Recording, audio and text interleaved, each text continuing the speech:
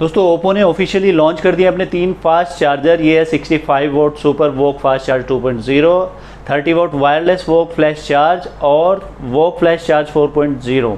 तो ये 3 fast charging options आने के बाद आपके फ़ोन धमाकेदार तरीके से जल्दी फटाफट चार्ज हो जाएगा। दोस्तों मेरा नाम है शौकेंद्र और आप देख रहे हैं टेक9। और अगर आप नए हैं तो प्लीज़ चैनल को सब्सक्राइब जरूर से कर लें। पहले हम बात कर लेते हैं 65 वोट वाले चार्जर के बारे में। तो इस चार्जर के दर्शन हमें बहुत ही जल्दी होने वाले हैं। 10 अक्टूबर को ओप्पो लॉन्च कर रहा है अपना ओप्पो रेनो एस, और उस फ़ोन में आएगी 4000 mAh की बैटरी, और उस बैटरी को ये फुल्ली चार्ज कर देगा सिर्फ 30 मिनट में।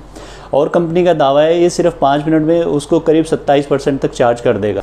और उसके लिए कंपनी ने यूज़ किए हैं गैलियम नाइट्राइड सेमीकंडक्टर। ना सिर्फ इसको कॉम्पैक्ट करते हैं बल्कि इसको सुपर फास्ट चार्जिंग का ऑप्शन भी प्रोवाइड करते हैं। भाई अब बात कर लेते हैं 30 वाट के फ्लैश चार्ज के बारे में। और ये फ्लैश चार्ज कर देगा 4000 mAh की बैटरी को सिर्फ 80 मिनट में पूरा चार्ज। साथ ही जो छोटे फ़ोन्स होते हैं जो 5 वाट या 10 वाट की चार्जिंग को ही सपोर्ट करते हैं, ये इनको भी बड़े आराम से बिना उनको डैमेज किए चार्ज कर सकता है, क्योंकि ये सपोर्ट करता है QoS स्टैंडर्ड को। साथ ही ओवर हीटिंग से बचने के लिए इसमें यूज़ की गई है HDVC और फॉरेन ऑब्जेक्ट डिटेक्शन फंक्शन। और आखिर में आता है वोक फ्लैश चार्ज 4.0, जो इसके प्रीवियस वर्जन वोक फ्लैश चार्ज 3.0 से 12% फास्ट है।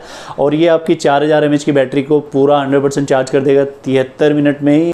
और ये आता है ऑप्टिमाइज्ड VFC एल्गोरिथम के साथ। तो दोस्तों आप इन सुपर फास्ट चार्जर्स के लिए कितने एक्साइटेड हैं मुझे कमेंट सेक्शन में ज़रूर बताना। और अगर आपने अभी तक सब्सक्राइब नहीं किया, सब्सक्राइब भी कर दीजिए, लाइक भी कर दीजिए, शेयर भी कर दीजिए। और मिलता हूँ किसी नई वीडियो में किसी नए कंटेंट के साथ। तब तक के लिए नमस्कार।